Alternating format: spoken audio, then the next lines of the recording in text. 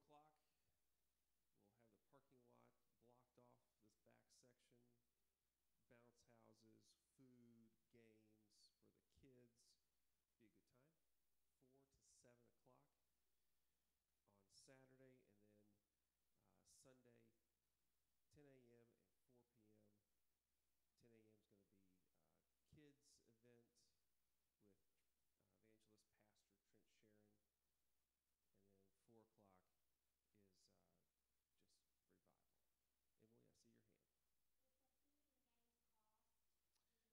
Be a good time. 4 to 7 o'clock on Saturday, and then Sunday, 10 a.m. and 4 p.m. 10 a.m. is going to be kids event with evangelist pastor Trent Sharon, and then 4 o'clock is just revival. Emily, I see your hand. Does the food and games cost? Food, games does not cost. The only thing that costs $5 if you want to do a tie-dyed shirt, and Kona Ice is up to you. So thanks for asking. Good call. There's a wedding shower for 2 people you may know. I'm just going to keep reminding people. If you are going to that, please RSVP to Jamie Morgans. Let her know so they can prepare appropriately.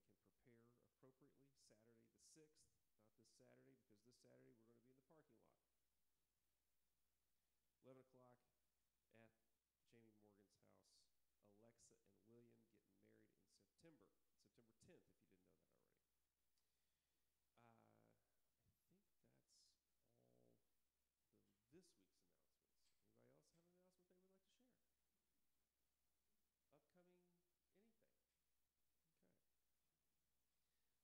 anything? Okay. Do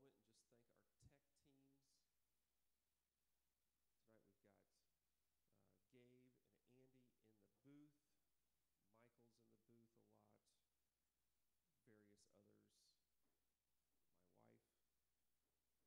booth. Michael's in the booth a lot. Various others. My wife. Appreciate you guys making our tech happen. So I don't have to. It makes me happy. We want to take some needs to the Lord tonight. Continue praying for Harold Pruitt. Has a number of issues from his stroke, as well as some heart issues. He's got some pain issues that he's dealing with. He's got some remedies that are coming up next month. But he needs strength to get through, so just ask the Lord to be with Harold. I saw him today. He's doing better, but he could do better. Carol Lucas, her brother James had a stroke, in recovery from that. Patty Dodd, continue to ask the Lord to give her the strength that she needs. Sally Peterson's son, Bobby, was diagnosed with cancer this week. Obviously, as a mom, it's a big concern when your adult children are sick and you can't be there with them. So pray for Bobby. Bobby needs a lot of help, not just in his body, but in his spirit, and peace as well. So pray for him. We'll pray for Paul Husky, dealing with some health issues right now, pretty serious stuff. We want the Lord to be with Paul and Lisa Husky tonight. This is Lydia's father. If you're not familiar with Paul, I want the Lord to minister to him. Somebody else, prayer requests. Susie. Carissa Grimshaw, Tim Grimshaw.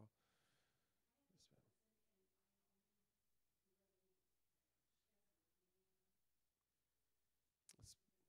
Let's pray for Mary's cousin in Wyoming, dealing with leukemia in the hospital tonight. Let's pray for her. Amen. Steve. Steve's got an unspoken request. Doris.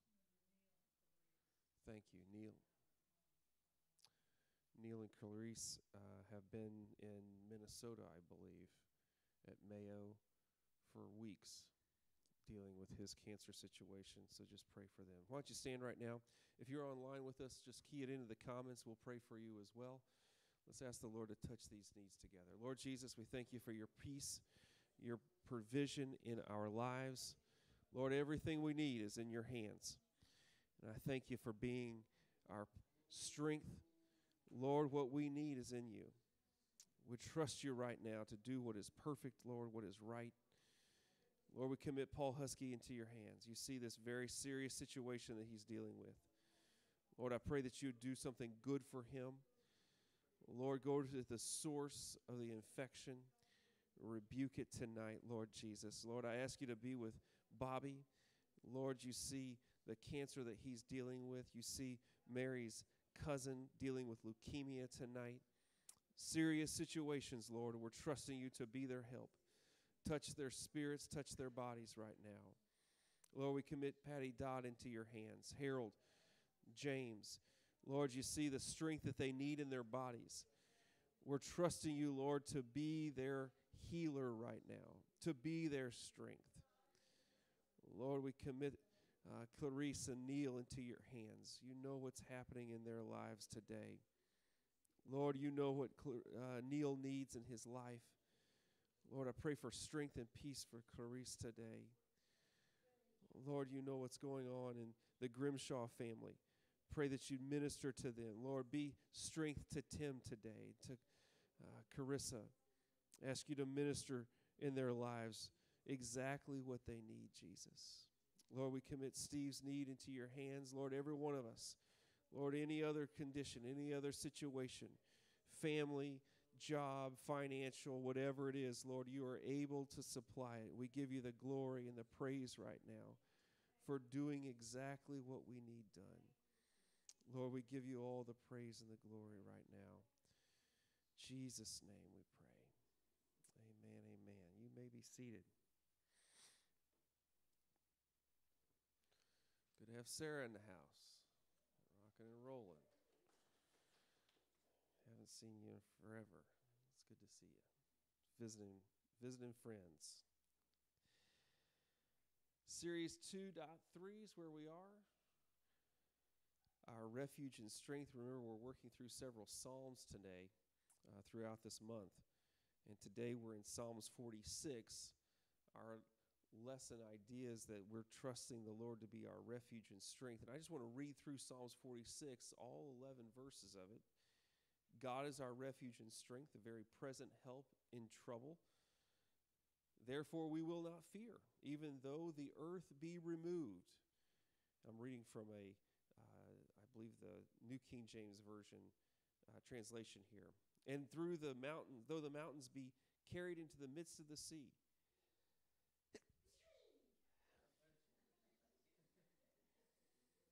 I just gave that to you for fun. And though the mountains be carried in the midst of the sea, though the waters roar and be troubled, though the mountains shake with its swelling, Selah, there is a river whose streams shall make glad the city of God, the holy place of the tabernacle of the Most High. God is in the midst of her, and she shall not be moved. God shall help her just at the break of dawn, right in the nick of time. The nations raged, the kingdoms were moved. He uttered his voice, the earth melted. The Lord of hosts is with us. The God of Jacob is our refuge. Selah. Think about it.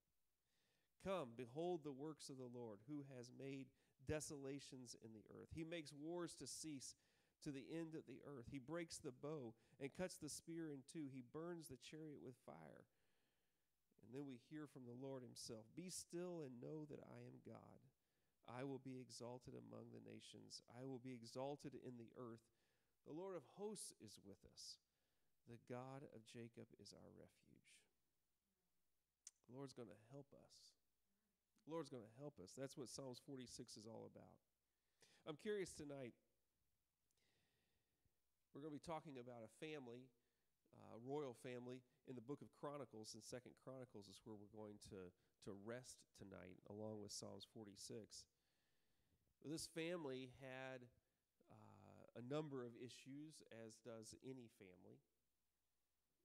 Hezekiah, in 2nd Chronicles 32, had watched his father Ahaz destroy the work of God in the kingdom of Israel. And I wonder tonight, how much of a role did your family play in your walk with God? Coming to know the Lord, perhaps, or once you got to know the Lord, bringing you into greater knowledge or faith in the Lord. Because in the case of Ahaz, he did nothing. In fact, he was a detriment, a negative sign in Hezekiah's walk with God. We actually don't know where Hezekiah's faith came from. Where did this faith grow in his heart? As Ahaz was buried after 16 years of destructive tendencies in the country of Judah,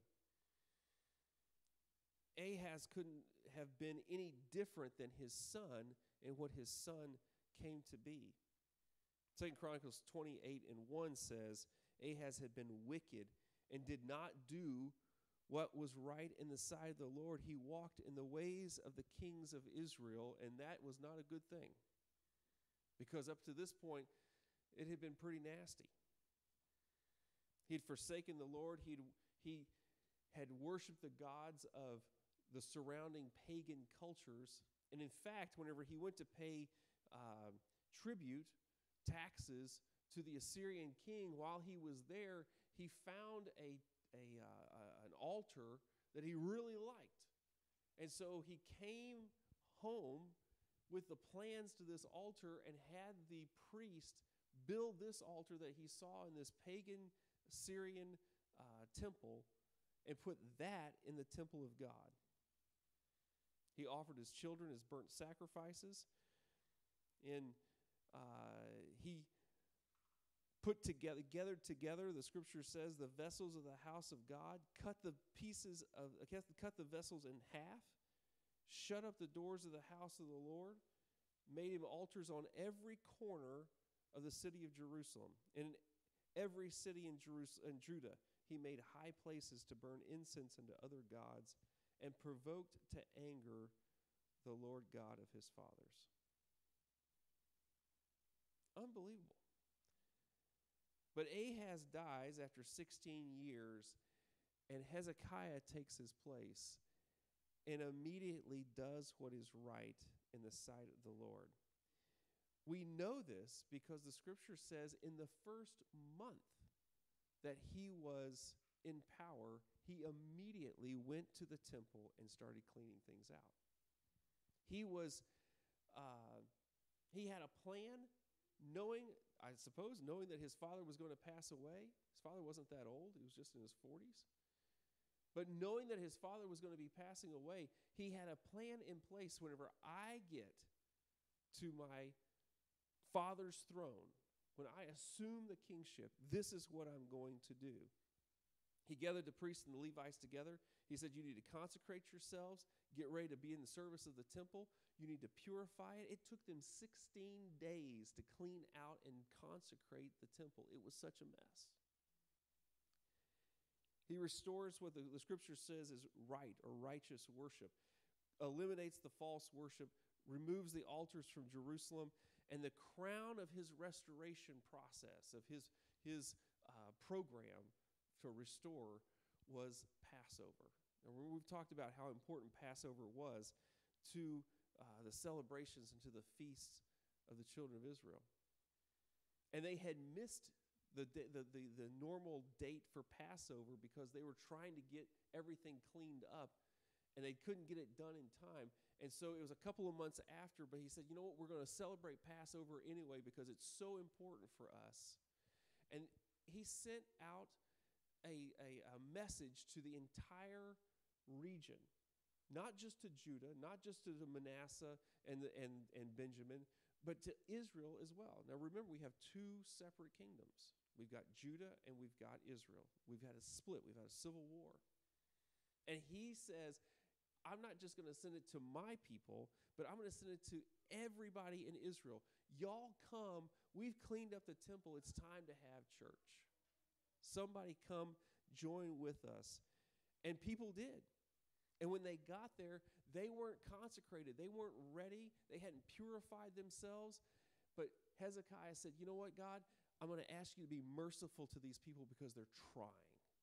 They're making an attempt to reconnect with you. They may not be exactly where they need to be according to the law of Moses, but can we just accept them for where they are right now?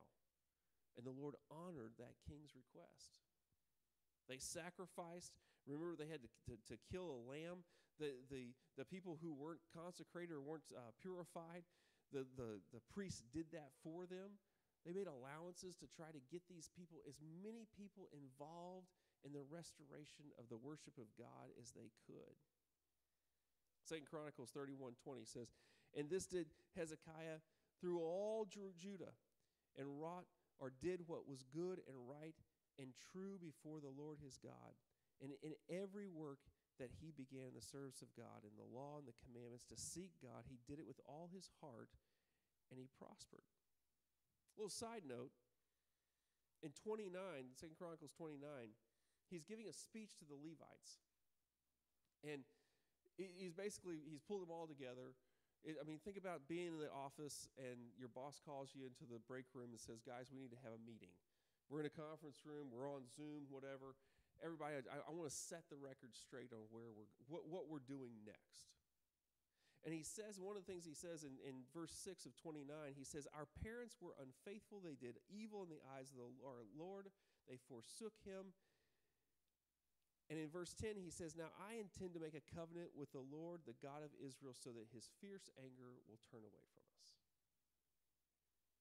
Mom and dad didn't do it right. Folks before us messed it up. But I'm intending to make a change, and I'm asking you to join with me in making this change in hopes that the Lord's anger against our country will be reversed. A little side note here on Hezekiah's life. If your family history does not indicate following the will and the blessing of God, you can change that. Hezekiah's life is a testimony to us today that you can choose to serve the Lord regardless of what your family history looks like. No matter how many generations back it goes, you can change the places of addiction or family curses or family history in your life that were destructive and make them righteous. You can set up a temple, an altar to the Lord in your life for your next generation to follow.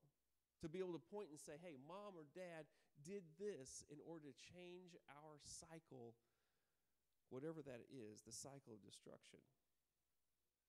Now, of course, it would seem right that God would bless Hezekiah for what he did. He was the king. He was the authority over the country of Judah. So naturally, God's going to bless him, and he's going to, as the scripture says, prosper. End of story. Bible study's over. Except life does not treat us this way. He had peace. He had prosperity for 14 years. And then, bad news. The Assyrians, who were a terrible people, they were kingdom builders, not in the positive sense. They would destroy and assimilate whatever kingdom that they conquered. They had invaded Judah, and they were bent on destruction of everything in their path, including the city of Jerusalem. And you could ask yourself, how could this be? How could God allow this to happen? He's been doing everything he's supposed to do. He's serving God. And in this experience, true devotion, pure devotion, faith in God does not equal a trouble-free existence. That is not the way this works. In this life, you will have trouble, and his trouble looked like the Assyrian army on not cruise control, but flat out running toward his destruction. Psalms 46:1, we're going to repeat this over and over.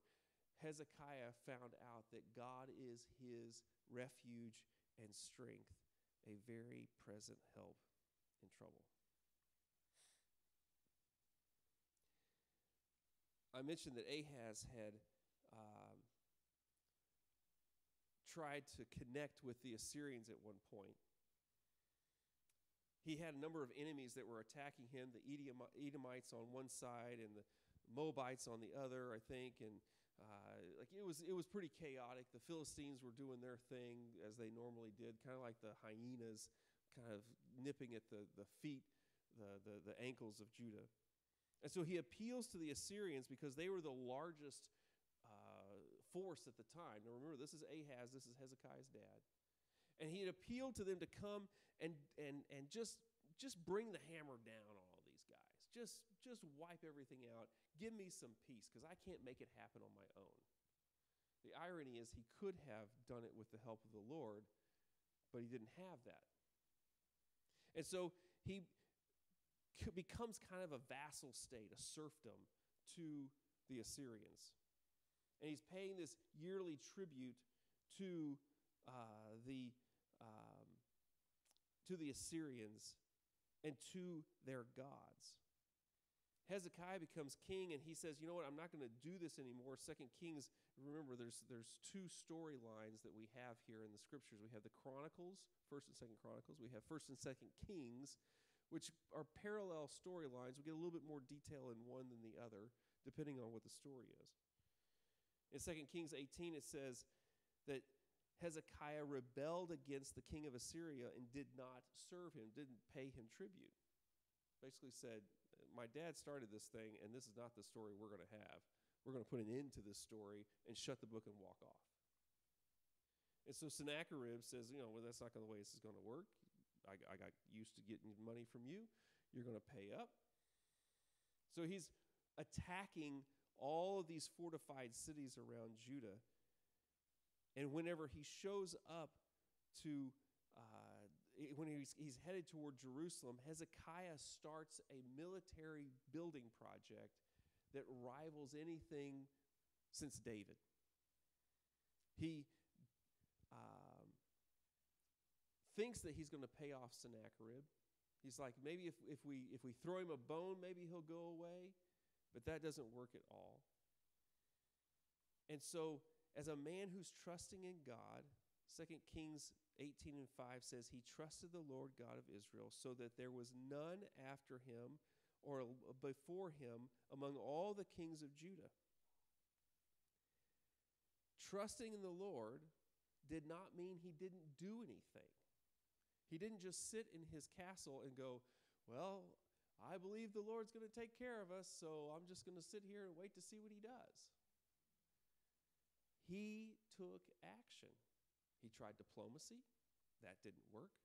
So if we know we're going to get attacked, I'm going to do something about it.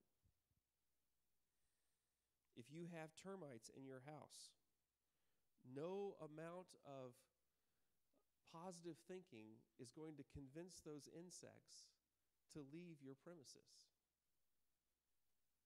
Lord, I believe that you designed those insects to destroy my house. And I'm asking you to do something about these insects. I have. Go thee to Walmart and buy the insect repellent. But Lord, I'm asking you to do something about it. Would you please come in and take care of these termites? Go to Walmart and buy the insect repellent. Why won't you do something about this, God? I have. I've given you a tool to use. And Hezekiah is a perfect example of this. He looks for ways that he can protect what God has given him. First, we try diplomacy. That doesn't work. And so he cuts off the water supply. This is in 2 Chronicles 32 if you're following along. Outside the city. He brings everybody together. He says, let's cut off the spring that's on the outside of the city. And today that tunnel is still there today, bringing the water from the outside of the city into the city of Jerusalem.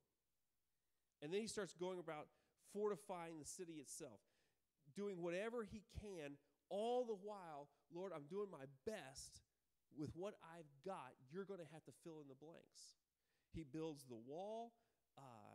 He repairs places where it had been broken down. He builds towers that his soldiers can fight from. And he adds a completely different wall, another wall around the city. He even starts a ammunition or a supply building where he's building swords. He's got shields. He's putting everything he can together in order to build a defense against this guy. Now, I don't know if we can fault Hezekiah for trying to take on Sennacherib in every capacity he can. Maybe you can say, well, it's a lack of faith. But I don't see it that way. I see him doing what he has in his hand. This is what the scripture says. What do you have in your hand? Whatever you put your hand to, do it according to the Lord. He was doing whatever he could in wisdom that he had for the love of his people, the love of his country, trying to solve this issue and trusting the Lord at the same time. I'm trusting you, Lord, to do what I cannot do. So the physical city, the defenses of the city are in place. And then he turns to the people. And I love what he did. This is a great leader. Because he doesn't look at the people and go, things are really bad and everything's going to fall apart if you don't get your act together. So snap it together. Come on, let's go. He comes at them not on the focus of their abilities, on the focus of their valor. You got to be brave, guys. Come on. Pull your, gird your loins, whatever the Old Testament term was. He didn't focus on everything that he had done to fortify the city and to give them more shields and more swords, et cetera, et cetera. His encouragement was nothing on the natural. His encouragement was completely on the Lord. Let's go to 2 Chronicles 32 and 7. Be strong and courageous, he says. Be not afraid or dismayed for the king of Assyria, nor all the multitude that was with him. For there is more with us than there is with him. His perspective was, we're looking to God to be our help because we have steadfastly looked to him for deliverance.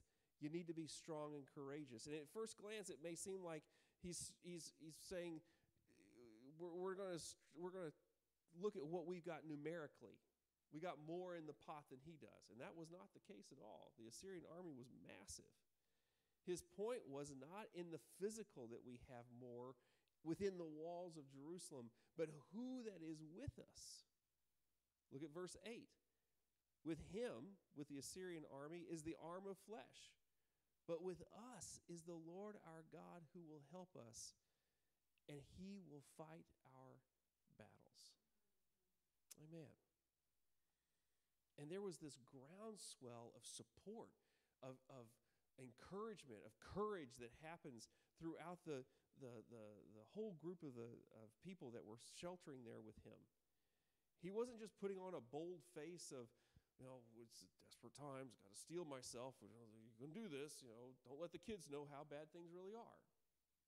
He was truly saying, this is what I believe. In 32 and 8, the rest of that verse says, and the people rested themselves upon the words of Hezekiah the king. Rested themselves. That means they took comfort. I want you to think about this, and Stephen's going to talk a little bit more about this, but I want you to think about this in your own life.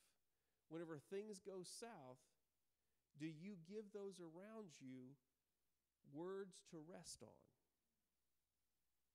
Whenever things get a little chaotic in your life and maybe the bills are not where they need to be, or maybe the car's not doing what it's supposed to do you provide some place of rest for those who are looking to you for leadership? Evan Zanoba is a youth editor for our Pentecostal publishing house. We're going to jump to a video. He's going to answer the question about Hezekiah's example and how it reveals the power of one person's faith.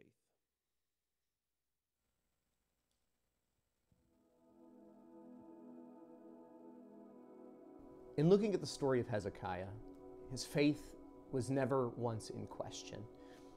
He's a great leader. He is someone who pushes faith, pushes understanding of God's word, his commandments. It has never been in question. It's never been misunderstood what Hezekiah represented in the grand scheme of Israel and the Bible, and taking a stand for what is right. In his restoration of the law, in his restoration of the temple, Hezekiah took a stand for what was true and what was right in God's eyes. This reveals a couple of things to me. First and foremost, I would tell you that Hezekiah, even though he was king, even though he was leader, there were certainly going to be people that did not follow him if he was not strong in his convictions. Hezekiah's faith and understanding of what God wanted drove him to share those convictions with the nation, to bring them back from an off-track course to in will with what God desired for his people. In spite of everything, Hezekiah's faith drove others to be faithful like him. And that is incredible. But there's also something else that I believe that Hezekiah's story reveals to us as people of faith and people of God. Hezekiah's faith did not begin when he became king, when he was elected by God to rule the nation. Because the Bible tells us that on the first day of the first year of his reign, that Hezekiah acted in faith and began to put these rules and regulations in place and bring Israel to where it needed to be. But Hezekiah's faith began before that.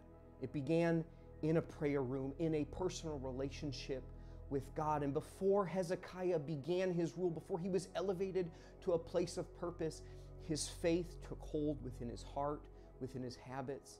It was a foundation for everything that he built his life on, so that when he finally became ruler, Hezekiah's faith could shine in all of its glory of what God intended for it to be.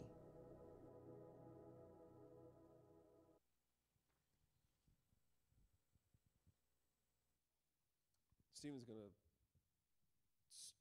move more into that concept of what you're doing with your life before you get to that place of purpose. It's good for us to think about that. I want you to spend some time thinking about that. But I want to go back for a moment and pause on that be strong and courageous statement that Hezekiah sent out to his people. It should sound familiar. Be strong and courageous, because we've heard this line before from others. Moses, when he's facing the Red Sea, the Egyptians are bearing down on the children of Israel, and just they are terrified at what is about to happen. His response to them is in Exodus 14 and 13, "Fear not, stand still and see the salvation of the Lord." Get ready to see what God's about to do. The Lord's going to fight for you. You hold your peace and let him do what only he can do. And that be of good courage, be strong and courageous. Moses used that same term when he was talking to Joshua.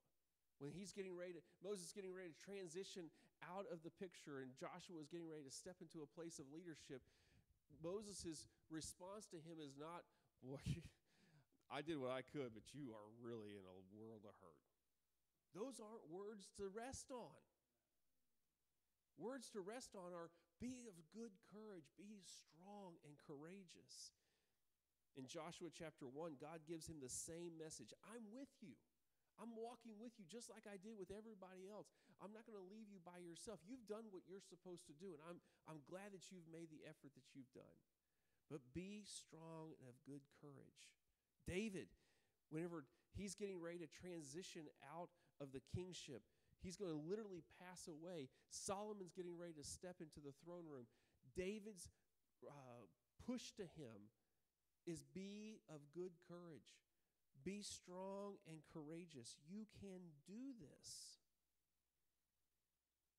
Over and over and over again, we see the Lord giving the people of Israel the opportunity to not only do what they can, but to be courageous in him.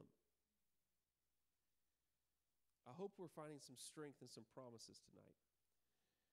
The Lord still fights for his people. He's still our refuge today. And all of you have a testimony of where the Lord has been your strength. He's been a present help in trouble. Paul in Romans 15:4. It says, "For whatsoever things were written before were written for our learning, that we could have patience and comfort of the Scriptures, so we could have some hope."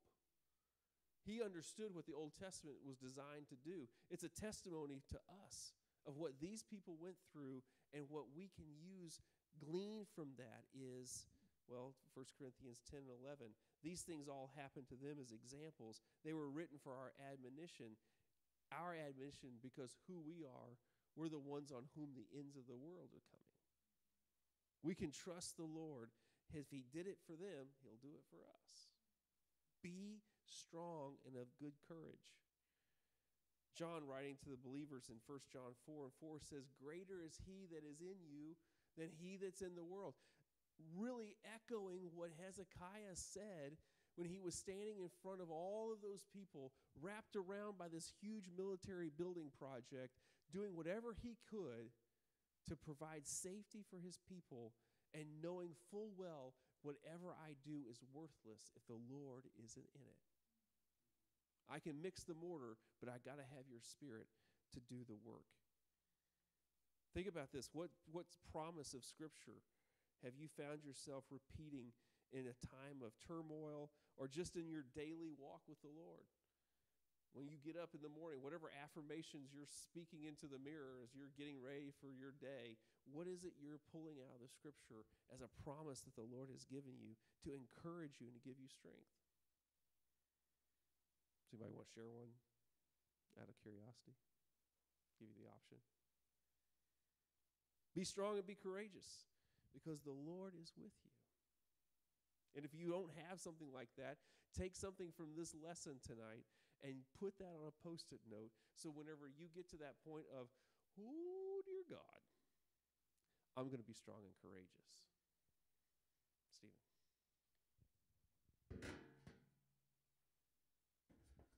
I am thankful that we have a God that helps us fight our battles. And like Scott was saying in Psalms 46, verse 1, the psalmist expressed the words, "God is our refuge and strength, a very present help in time of trouble." And so it's important to note that this verse says that God is our help in trouble, but he never said we would go without trouble. And so he doesn't necessarily promise that we won't have to go through anything, but he promises that he will be with us as we're going through what we're going through. And so the trouble that will inevitably come our way as we live in this fallen world, the trouble that may come our way, even as we live righteously as Hezekiah did, while seeking God with all our hearts, can still exist. Most of us can testify that we have had some troubles in our life. And during those times, are we looking for Scooby and the gang to come rescue us? Are we leaning to the world's rationale of their way of thinking to get us through? Or are we leaning on Lord Jesus to be our present help? See, there's a lot of things in this world that we can lean upon. There's a lot of things that we can turn to that's pulling us here or pulling us there. But there's only one thing in this world that has a sure foundation. And only one thing that's our ever-present help in time of trouble, and that's God, who we depend upon. Have you ever needed to rely upon God in a very present help in a time of present trouble? Anyone want to share a time that, like, man, I need the Lord to take care of this right now? I know just 2 months ago, Kristen and I, or myself, were walking. We were walking through the neighborhood, and it was a quiet street, so we're walking along the road, and we have Isaac with us running each and every way. Nora's in the stroller as we're pushing her along. And as we're walking, we come up to this house, and it was a nice house, but as we're approaching it, I see this dog that's at full attention, And my parents used to raise dogs, so I was a little familiar. This was a German Shepherd. It looked like a well-aged German Shepherd. And it was at full attention, and as soon as I seen it, like my heart was knowing something was not how it should be. And so this German Shepherd ends up running down their front yard. He runs into the road where we are, and he is barking viciously. Like, he's not just saying woof, woof. He's woof, woof, woof, woof. Like, he's right by my side. And so the dog would be on my left side as Kristen and the kids are on this side. And at that time, I didn't have me a little doggy bone to give him. And I don't think that's what he was after. But that dog was very vicious, and I don't know if he was territorial or what, but at that time, the only thing I could do is instantly be praying, Lord Jesus, right now I declare your protection, like in an earnest manner, like not a lay me sleep down kind of prayer. That was an intense moment. And the thing is I don't know if this was a setup or what, but I had just heard 2 traumatic events and seen the stories of 2 different individuals that had been severely mauled by 2 different dogs. And so at that moment, the flashes of what could occur at this moment was running through your mind. But in that time, I don't got time to think about that. I just know the one who can protect us. And so as I'm praying, Lord Jesus, right now I declare protection. Like, let's walk this way. Like, we ain't sticking around to find out what this guy's up to. And so now at that time, we're just on a walk. I'm in the middle of the road. There's not even an option to pick up a stick. I felt so defenseless, let me get that out, in my own power. But I felt the strength from the Lord because as we were walking, that dog stayed right there. Wow, he was literally right next to me, and I thought he was about to chomp me into the little bitty pieces. But as we walk, and as I walk back, I watch, and that dog is staying there. Like, we're already 40 yards away, and he's still just looking at us. And so I believe the Lord was my family's very present help in that time to be our protector, because it wasn't going to come by my strength when a vicious, full-grown dog was meaning business. And so I'm thankful for that God is in the midst of his people, and he chooses to put his focus on us.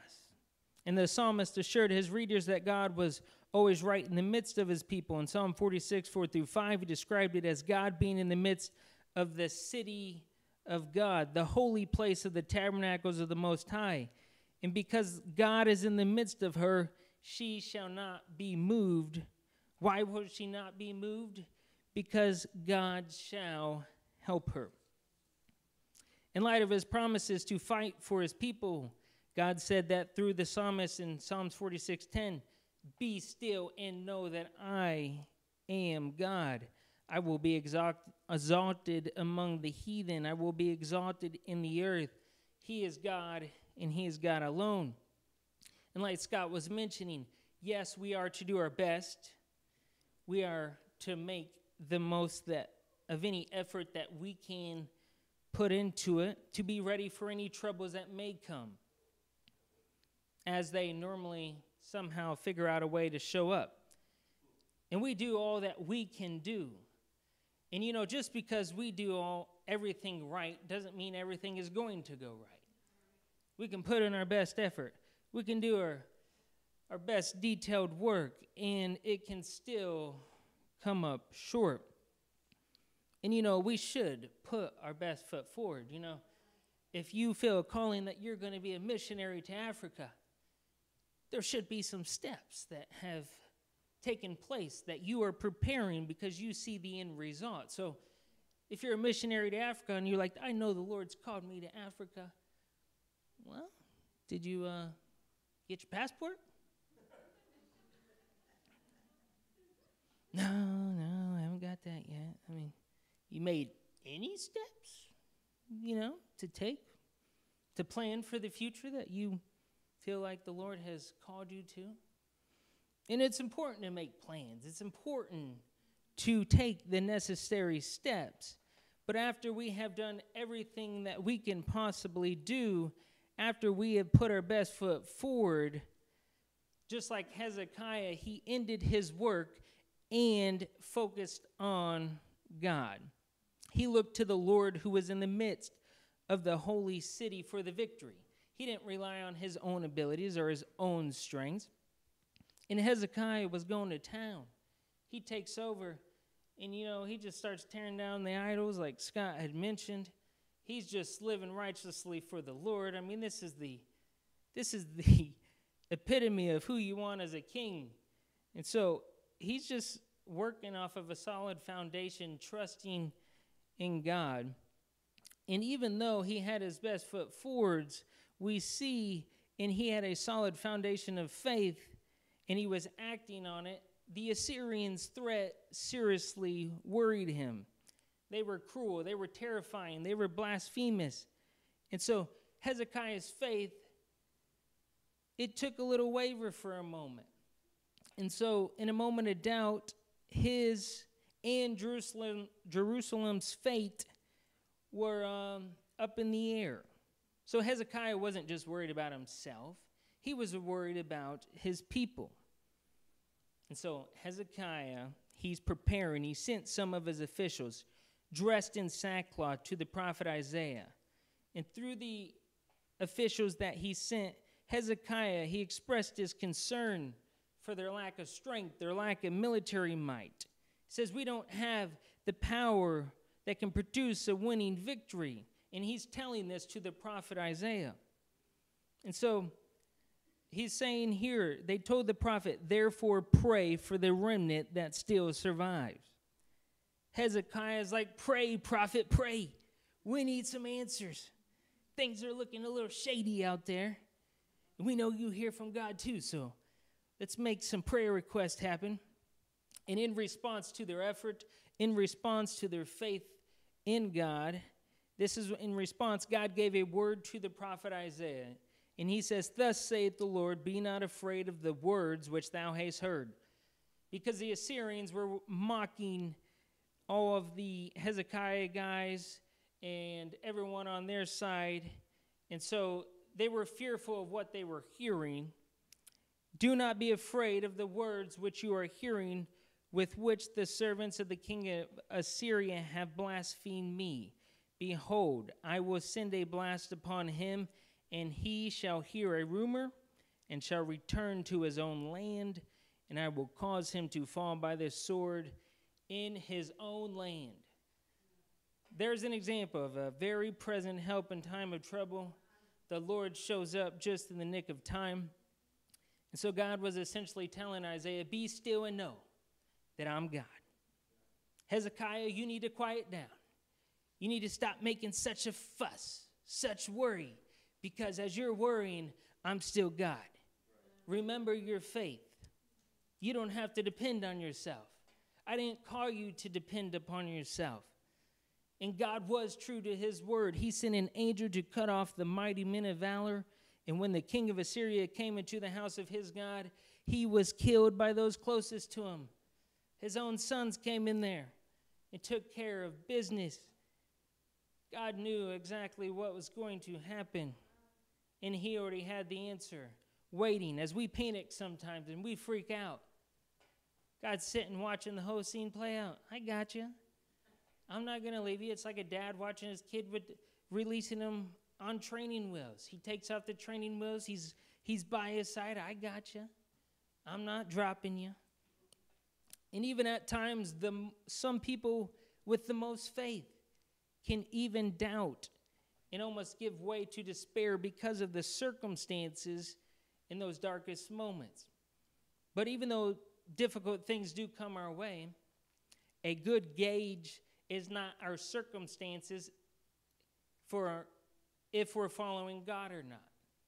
So some people think, well, my circumstances are going good, so I must be serving the Lord right. My circumstances are bad, I must be serving the Lord bad. That is not how it always works. Sometimes wicked people in the world living wickedly, and their circumstances sometimes seem fine. In most cases, though, you follow God, you are going to be blessed. It's a predictable outcome to what could happen, not necessarily for every single case that you are going to be feeling the Cheerios of life, living for the Lord. A great radar, a great gauge to know if you are in the will of God is are you following the voice? Are you following the word of God? So circumstances don't always dictate whether or not someone is following God. It's their obedience to the scriptures. And so we got another video from Pentecostal Publishing House we want to share real quick.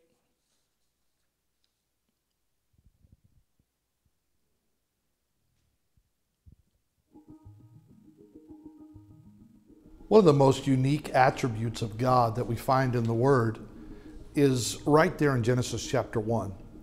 The Bible says, and the Spirit of God moved upon the face of the waters. Our God is a God of movement. In fact, one thing that I really believe is God is not a monument, God is a movement. We see Him working and moving throughout Scripture on a continual basis. Of course, when we get to the day of Pentecost, we see the sound of a mighty rushing wind. There is movement. Throughout the Bible, God is always a God of movement. We are told to run this race with patience. We are told to look unto Jesus, the author and the finisher of our faith. So as there is this constant characteristic, if you will, that you and I, as the people of God, should be constantly moving forward. Paul even said, I forget those things that are behind me and I press forward. I look towards something.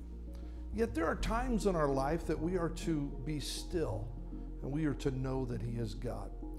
What is it about God that makes us recognize our, what's the word I'm looking for here? Our uncertainty of our abilities, I guess you could say. There are times that I can't force things. I have to just stop and let the God of movement, the God of power, the God of continually working together for our good, step in and do what He does best.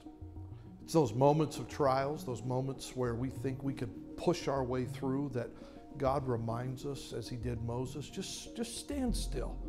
I'm working, I'm moving, I'm going to take care of this. And so as you face the various things in your life, know this: you are a person that is to move forward. You are a person that is constantly in motion.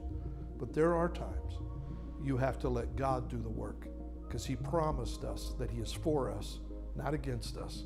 And He's got a pattern, He's got a purpose, and He's taking you down a path. So in those times, when you don't know where to turn, stop, slow down, wait for the God that is in motion. We do have a God in motion, and I'm thankful for it. He is looking out for our interests, and our best is what His desire is for our life. And so as we look to God for our refuge and strength, the psalmist wants to drive home the point in Psalms 46 by reassuring God's people that the Lord of hosts is with us. And he says the God of Jacob is our refuge, at least 4 times in Psalms 46. So in this world and in this life, we face all kinds of troubles, whether they're human, whether they're demonic. But we can be glad we don't have to fight the fight alone. We can be glad there will always be more for us than for them, because the Lord is in the midst between us. And so, we should be plugged in to the bank of God's goodness. It's kind of like people that don't pull from God's resources. They don't plug in to His goodness. It's like having a bank account full and never accessing it. Or it's like maybe you're in the boxing ring and Mike Tyson's just tearing me up. And you just go into town and I'm like, oh, I got this. And God's like, no, you don't. But if you release me into the situation, I'll take care of it for you. And so as we have our struggles, as we have our challenges, you may not actually have an army coming your way like Hezekiah did, but maybe it's someone on a job. Maybe they attack you. Maybe they critique your work. They sow seeds of doubt to your integrity. Maybe they undermine your boss's opinion of you and any chances of promotion that you thought you were hoping you were going to get. Maybe you're trying to start a new ministry. Maybe someone doesn't think you have what it takes. Maybe they try to sow seeds of doubt to your pastor and discourages you from getting involved in ministry. Or what if a bully at school is making your child's life miserable? Or what if you feel under constant spiritual assault from Satan and feelings of temptation and fear, or a normal circumstance that overwhelm you? Or what if? There's various ways that enemies come against us. And what do we do in those circumstances? What do we do when the enemy is after us? Regardless of the enemy, regardless of who it is after us, we can be still and know that God is on the throne. He is our refuge. You know, you can claim your promises. You can name it and claim it. I claim it right now in the name of Jesus. Lord, you said that in your word. I'm taking you to the bank on this.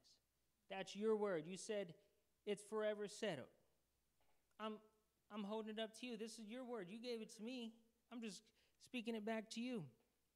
And so the Lord allows us to be a part of that and to cry out to him, just like Hezekiah did. We do what we reasonably can. We make our best efforts. We maybe need to clarify some things to our bosses if things aren't going so well. Maybe maybe we need to talk to our pastor before jumping to conclusions. Maybe we need to deal with bullies by getting leadership involved. No matter what it is, we can know that God is with us. We want to minimize Satan's ability to attack us. By all means, we want to take some action. But as you do what you can do, we fix our eyes on the one who can make it happen. So we need to confess God's promises that he is our ever-present help. He is our warrior who fights our battles for us, and we can stand still and see the salvation of God. We can trust in him tonight. Amen. So if you're going through a battle, you got some things you're dealing with tonight, we can turn that over to the Lord. So why don't we stand together? I know we are dealing with things. If not, we got a week full of, we got a rest of the week that I'm sure is going to have some things. So we want the Lord to be with us and to help us in our time, that we can make sure we are having our eyes fixed on him and not our problems. So let's pray before we leave tonight. Lord, we thank you so much for your goodness. We thank you so much for your kindness. We thank you for being our present help today. Lord, in our time of troubles, Lord, you're not a distant God. You're not someone that takes their time in helping us, but you're a loving Father, Lord, that you love to help your children. And Jesus, we're thanking you for your promises in your word. We're thanking you that we can claim your promises. We thank you for, Lord, allowing us to know the promises of you, oh God. And Lord, we're standing on them today, asking you to be with us, to be our refuge tonight, to be our very present help. All those in despair tonight, all those going through things, oh God, that are difficult, all those facing tribulations and trials, we're asking that you would help us fix our eyes on you where our help does come from. We're asking, oh God, that you would just overshadow us with your peace and with your strength, oh God. We're asking that you would go with us this week and help us to see you as who you are instead of focusing on every problem that we have. Let us walk alongside you. Let us walk with you knowing we are protected by you, and we thank you for it. We thank you for being with us and protecting us and being our help, being our strength tonight. In Jesus' name, amen, amen. Well, God bless you. Thank you for being here. It makes a difference. go and focus our eyes on the Lord, where our help comes from, and be encouraged tonight. God bless you. Lord willing, we'll see you this weekend.